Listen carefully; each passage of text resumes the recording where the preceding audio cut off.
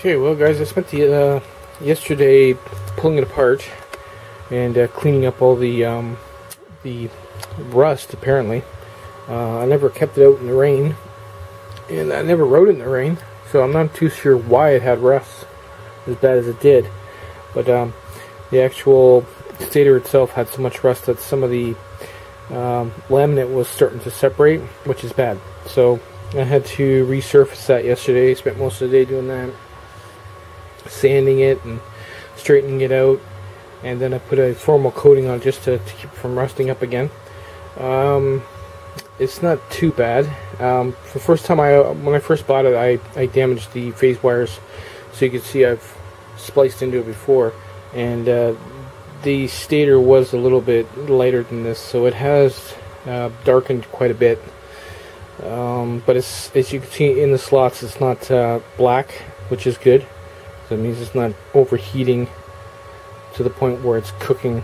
It's just baking the laminate, the enamel, just enough that it's all around. It's good. You can smell it. It does have a smell to it. So I managed to save it. So anyway, what I'm doing is I pulled all the phase wires out and noticed some problems that I got to address, like that right there. There's a bare phase wire right there. It's been rubbing against the case. I can save myself a blown controller there. These are the fans I'm going to be using. 4 of these, like that. I'm going to glue them right in. Probably one there, one there. We'll figure it out. There's going to be 4 of them anyway, or 3. Doesn't really matter. What am I going to do now? What I'm going to do now is we're going to need room for more wire, obviously. So what we're going to do is we're going to find a drill bit that just barely fits, and then we'll ream it out right to the bottom there, and then we'll take another step up, do it again until we open it up, and then what we'll do is we'll take a drill bit and we'll drill on the side here and open this whole slot up here to allow thicker wire through, and it'll be easier for rewiring it. What I'm going to do is basically wire all the fans together and then run them up through the shaft, and just have that 12-volt lead going in, and then I'll run another wire for the thermostat. Yeah, so like if I could fit this board in here, I would, but that's not gonna work. So we'll leave the board out. So let's. I'm gonna start reaming it out and prepping it for fans. I reamed it out pretty good.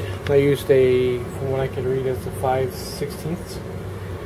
It got in there pretty good. As you can see, it's opened it right up, but not enough that it's going to weaken it any.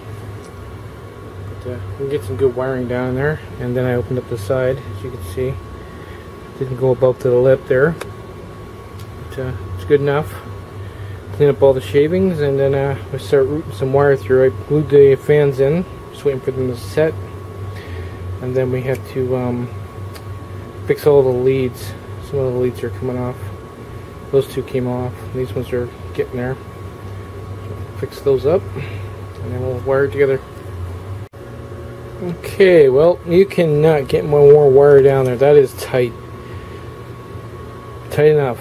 I got the phase wires. I'll have to tube them up. There's your fan wire. Put a connector on that. Phase wires are through, but it is tight. There's not going to be enough room for a thermostat or the detector.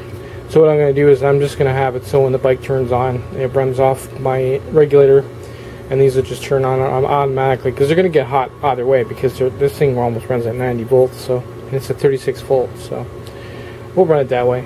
These won't use much energy, I don't think. I can switch it or whatever. But I say the thermostat is out, unless I can find a way of putting it on the outside of the casing, maybe. And other than that, or maybe drill a hole in the casing and just have it sitting inside, so it gets the ambient temperature. But there's gonna be holes all the way around it, so I don't think the heat is gonna really build up inside. This is just gonna help shoot out the holes. So we'll just have them run constantly. What's left to do now is strip this, heat shrink everything. Fix up these fans. I got to get the other plate off, clean out all this metal shavings, vacuum it out, and then I got to get this other plate off so I can drill the holes out. So the wiring is done anyway, well, most of it. So we'll go from there. Okay, well, we'll leave it like that for now, guys. We'll make a part 3. I got a lot of wiring to do, as well as configuring a few things. And it's raining out, so I'm not going to be able to do any tests today. But we'll actually do a paper test. Once it's wired up and I get the fans to fire up, we'll put the motor together and spin the wheel and see if it shoots air through the holes. I tried to line the holes up as best I could with the fans. And the fans are over these holes here, so it'll be pulling air through this plate, through the hole, and then out the other side. That's the plan anyway, so we'll see how it works out. But that's how far I got. Like I said, there was more work than I wanted to do on it with the rust that had built up on the stator, which was pretty bad. This is the stuff, the wiring I used managed to get through there, and it's tight. This is actually motor wire. It's rated for 200 Celsius, and it's flame proof, so we're good there. So I'll leave it at that. I'll make a part 3 and we'll do some tests.